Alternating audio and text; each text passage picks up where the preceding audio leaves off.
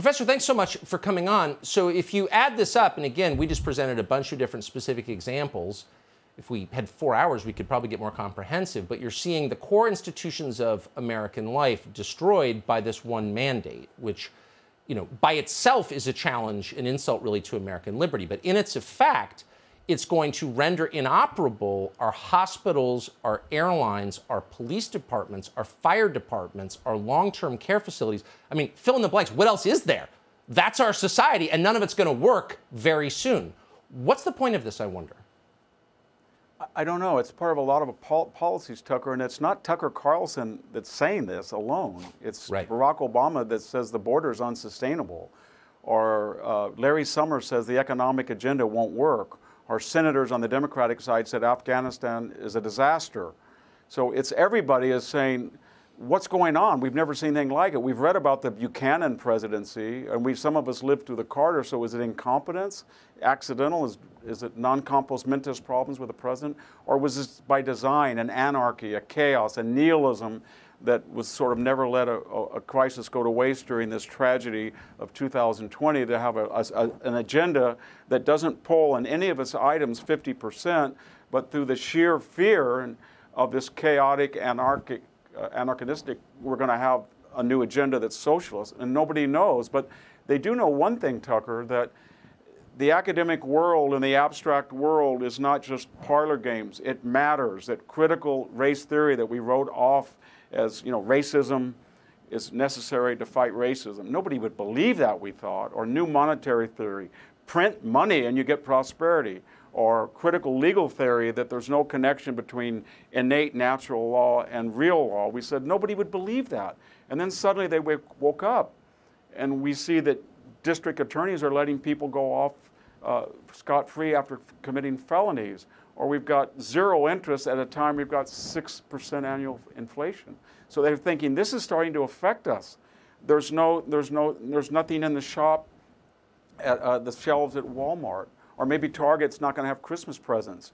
Or I don't want to walk out in New York at night. So the academic world has filtered down to the concrete world under this agenda, and they're really, really frightened. And they're saying, we've never seen something like this before. And when they look to these institutions you mentioned, they look at the military or professional sports or entertainment or Hollywood or Silicon Valley or social media or network news or Wall Street or the corporate boardroom. They say, what happened? We don't recognize this anymore. We've been asleep, and they've filtered into all of these institutions with this agenda that we don't want, and it doesn't work. And so they're in a panic. And I think, just to end, Tucker, there's going to be a reckoning. And I think people, whether they're Mexican-American communities on the border or where I live, or soccer moms that are mad about what's being taught in the school, it's not a top-down woke revolution. It's a grassroots populist revolution. We're going to see it in the next midterms, and I think a lot of these institutions are going to rue the positions that they've taken and the damage they've done.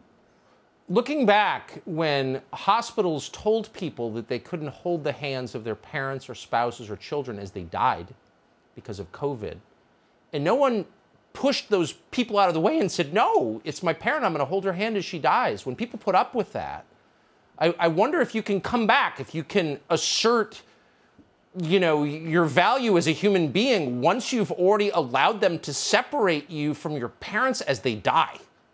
It seems like, I don't know, can we come back from that? I hope so. I believe that was what was great about America. We're built on a middle-class citizenry with pragmatic, practical sense. And they're saying, if our leaders say no mask, one mask, two masks, herd immunity 60, 70, 80, 90%, no gain-of-function research at the virology lab in Wuhan, then they've lost credibility.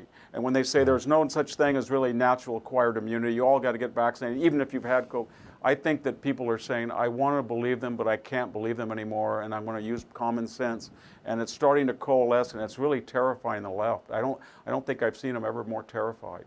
I think that's, and people should insist on common sense. Don't let them separate you from your loved ones in their final moment, period. Each according to a state, each person, absolutely, each according to a station has to speak out. I think that's right. Victor Davis Hanson, I appreciate it. Great to see you tonight. Hey, Sean Hannity here. Hey, click here to subscribe to Fox News YouTube page and catch our hottest interviews and most compelling analysis. You will not get it anywhere else.